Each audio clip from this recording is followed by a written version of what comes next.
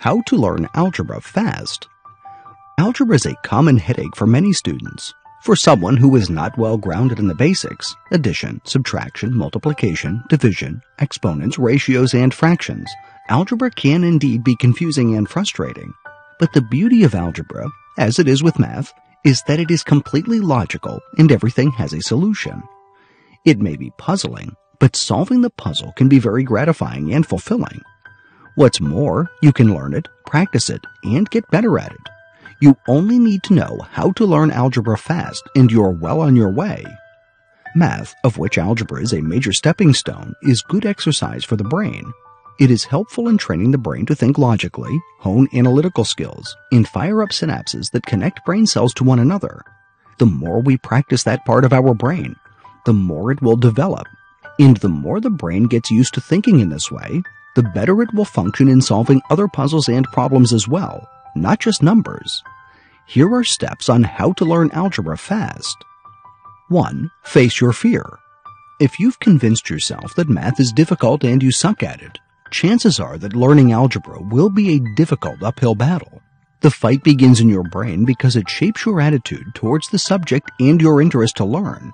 Algebra, like most subjects, can be learned and conquered. You only need to allow yourself a bit more time and a lot more work to learn it, unlike your favorite subjects, which almost come naturally to you. When you love something, you find it easy to work on it.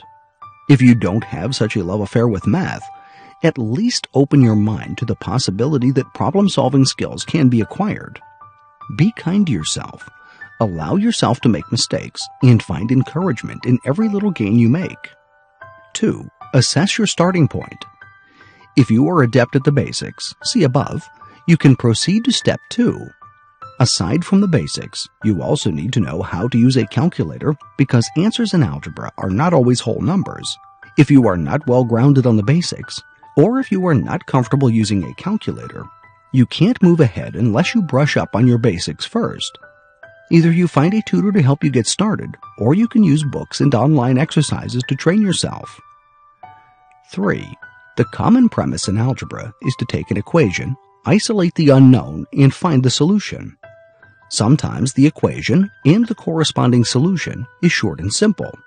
Sometimes it is long and complicated, but it always follows the same pattern. You will need to balance both sides of the equation until you isolate the unknown and find its value. When confronted with numbers instead of words, don't panic. Remember the basic premise and keep working at it. 4. Find a book or online resource to take you through exercises systematically. Practice, practice, practice. Solve problems and work out solutions, all the while trying to understand the concept and reason for doing things. Check your answers and learn from your mistakes. Take assessment tests to check whether you have understood and learned to apply a concept. Keep reviewing what you have learned, because these are important building blocks as you progress. The speed and effectiveness of your learning will depend upon your focus and your effort at practicing what you learn.